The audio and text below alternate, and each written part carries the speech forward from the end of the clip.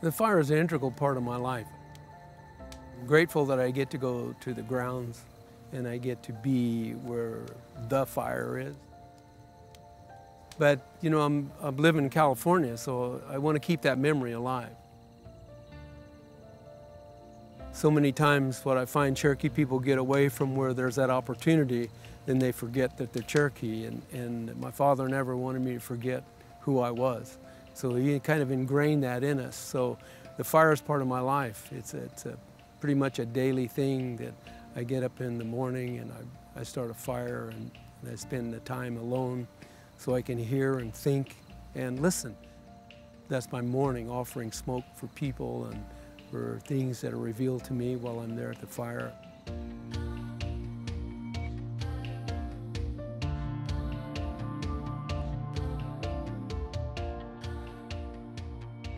I am Charles Twist. I teach at a men's home. We're dealing with people that would either be in that home or prison because of drug or alcohol abuse, and so we're mentoring them that there's a different way to live life than what they've lived. And they're people that have either been thrown away or they've thrown themselves away. And so when somebody cares about them and somebody's consistent and they can find value, and then I get to give them that just by being something for them at that moment in time. It's a purpose that I feel comfortable with. I use Cherokee stories to tell them things, and I teach kind of out of that story element so that they have to make a conclusion. One of them is the story of Ukon, the Shining One, and the warrior that he was in battle with, and the promise that was made. There's an angel called Ukon, in Cherokee that means shining, bright. And then there was another one, there was another man, and they're struggling back and forth. And so up walks, let's say, you walk up. And so as the struggle's going on, Ukon cries out and he says, you know, if you'll help me, I'll give you wealth, I'll give you position, and I'll give you things that'll benefit you. The other warrior, he cries out, he says, if you will help me, I'll give you medicine. And if I give you medicine, I'll give you knowledge. I'll give you something that you can give to somebody else. I'll give you something that will help you forever. And so there's always that choice. See, we're always at a place of choosing. Some things are now. So we have to choose between life like that a lot of times. There's something that can help us forever, and through that help we get to help everybody.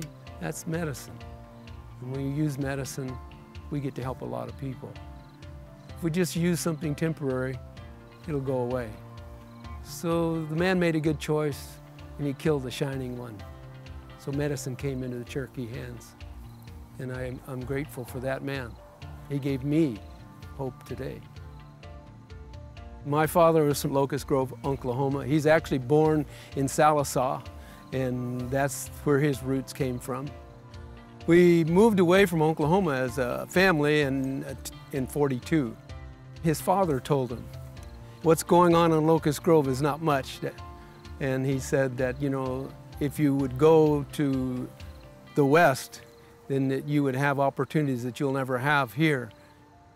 My dad found a job, found a future for me and my brothers. Out of that, we just set our roots down and we stayed here. And so we had Cherokee ways wherever we were.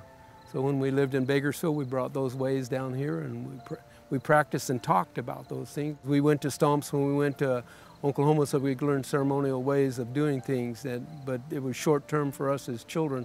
But he retained all of that and he spoke to us about those things, taught us the things I believe that we needed to know, and mainly he taught us about Cherokee community. In our upbringing, community was the key issue.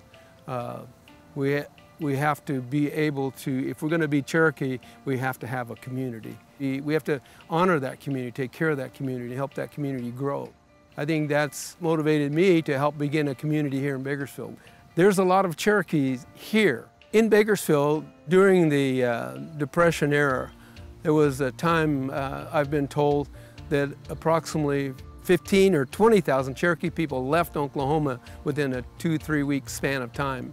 The bulk of those people came to Kern County. Some of them went to Los Angeles and some went north into the Sacramento area, but the bulk of those people came here. And in the early days when they had picnics here, it was not uncommon to have 5,000 to 6,000 Cherokee people come to a picnic. But to be in Bakersfield it was the right place to be, because there was this, we have work opportunity, and we have each other. Since we started the satellite community here, at least 3 times a year we have somebody from Tahlequah here to bring cultural issues up, and maybe we've had baskets, we've made pottery, so we could actually connect that community. And I think that's what keeps me here, is the desire to make that connection greater than it is.